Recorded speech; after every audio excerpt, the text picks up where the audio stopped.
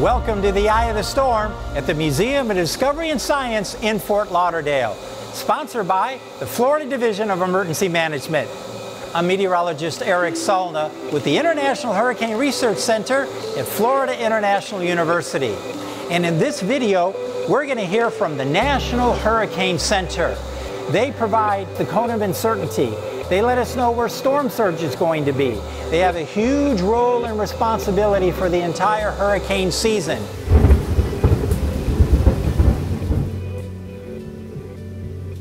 This is Ken Graham. I'm the director of the National Hurricane Center. At the National Hurricane Center, we're responsible for issuing those forecasts, those watches and warnings for tropical systems all the way across the Atlantic, all the way into the Pacific. In fact, our area of responsibility stretches from the African coast, the European coast, all the way to 140 degrees west. That's near Hawaii. So we're always watching for hurricanes, tropical storms, and also marine forecasting. We also issue forecasts for that area for seas, winds, and really try to keep all the ships out there safe. So it's a large area of responsibility, and we're here 24 hours a day to keep people safe.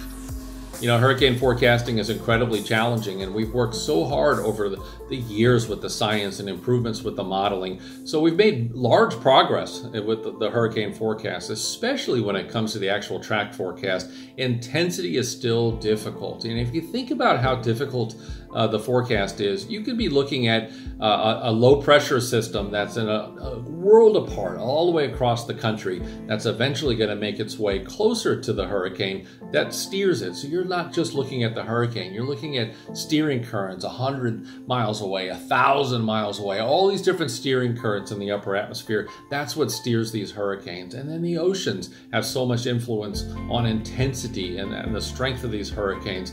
You know, it's not just the intensity, it's not just the actual forecast track, but for us, it's also the size. We have to forecast the size of the hurricane and the forward speed. The larger the hurricane and the slower the hurricane, the more storm surge you can get, and also the more rainfall. Yeah, storm surge forecasting is a big challenge because there's so much that goes into that storm surge forecast. You look at elevation of the land, but not only that, you look at the land underneath the water, which is called bathymetry. Underneath, what's the shape of the slope underneath? That has a lot to do with the storm surge forecast. But the other part of it is the size of the storm and also the forward speeds. The larger the storm, the more storm surge you can get, which is the leading cause of fatalities in a tropical system. The second leading cause of fatalities is inland flooding. 90% of the fatalities in these tropical systems is actually the water. You can also get tornadoes, and of course, you get the wind. One of the most popular products that people use from the National Hurricane Center is the cone of uncertainty, and it's basically based on our error, our average error over the last 5 years. So the better we do, the smaller the cone.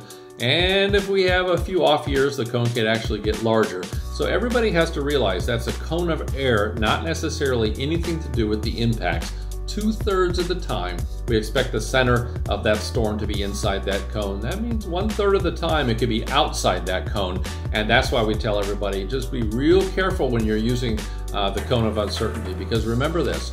Outside of that cone, you have the winds, you can have storm surge, you can have plenty of rainfall, and actually the rain bands with all the tornadoes. So that is just, the cone is only about where that center could be. Hundreds of miles, if not several hundred miles away, you can still have the big impacts from a hurricane. Here at the National Hurricane Center, we issue watches and warnings for storm surge, for hurricanes and tropical storms, and we use a criteria that's really based on this. When we expect 48 hours in advance that you could see tropical storm force winds, we will issue a watch, and then we'll put up a warning for these conditions when we expect tropical storm force winds within 36 hours. The reason we do that is because once you get tropical storm force winds, it becomes too dangerous to be working on your house, holding a piece of plywood, anything outside becomes too dangerous. And that's why we put up the watches 48 hours out and the warnings 36 hours out before the arrival of tropical storm force winds.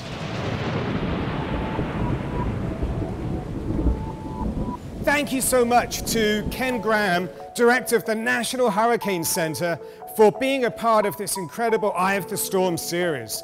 You know, here at the museum, we are dedicated to connecting people to inspiring science and truly creating the next generation of scientists. And we do that in all kinds of amazing ways. Hey, I'm Brady. I'm Lan. And we're here at the Museum of Discovery and Science, and we're going to be making our nitro cloud today. So usually when you see clouds in the sky, that's a lot of moisture that's been evaporated from the water cycle and is collecting in our atmosphere and collects enough until it condenses and packs into these tightly formed clouds. And when other forces like temperature or pressure makes that release, that's where rain comes from. For us today, we're going to be making a cloud using some pretty powerful chemicals in one of our classic experiments here. Now, Lan, what do we have in front of us here today? We have two different liquids here. We have our liquid nitrogen, which is negative 320 degrees. It's so cold that it feels like it's burning you.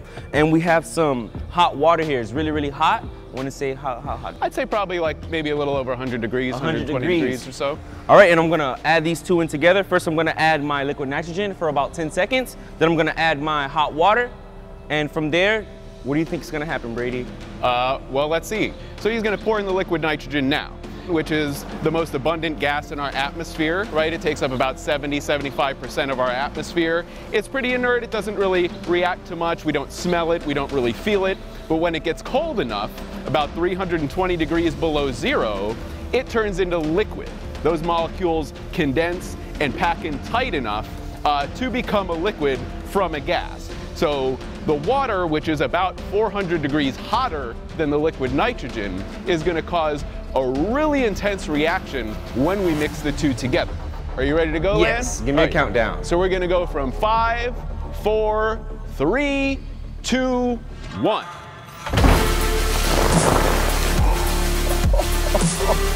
Every time.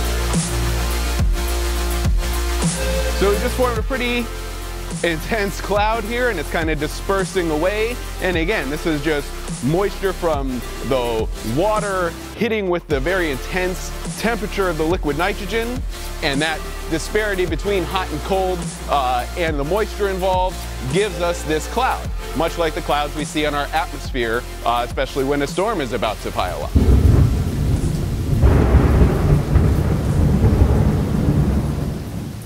Since 7 years old, I wanted to be a meteorologist. In fact, I was even told by my mom that I took observations on a calendar every single day of the weather, what the temperature was. I've been fascinated with weather since I was a little kid. Being a meteorologist in the National Weather Service for the last 25 years, and the last couple of years here at the National Hurricane Center, it's a rewarding profession. It's where you're challenged with the science, but then you can turn that into information that people can use to be able to save a life. Just knowing that our mission, to serve that mission to protect lives and protect property, it is incredibly rewarding. Yeah, for all the students watching today, I highly encourage you to get into environmental sciences. You know, atmospheric science, meteorology, but also oceanography, also climatology. There's so much more to learn when it comes to the environment. And the field of meteorology is incredibly rewarding because you can take this science, turn that into information that people can use to make decisions to protect them, to save their lives. And it's so rewarding in this profession. So I highly encourage you, don't be afraid of the math and the physics. The rewards outweighs the challenges of the science. It's always critical to be prepared for a hurricane. We always hear the terms have a plan, but even before that, it's critical to know your risk. If you're in one of those zones that get the storm surge, remember storm surge, we've said it, is the leading cause of fatalities. Know your zone. Know if you're in an area that needs to evacuate. Listen to those local officials. That's the most important advice I can think of, is listen to them. Understanding that risk is step one. And the next step is to write a plan. Have a real plan for you and your family to be able to be safe in a hurricane. Know your risk, plan for those risks, and minimize those risks, and know where to go. Have the supplies, start early, and avoid the rush.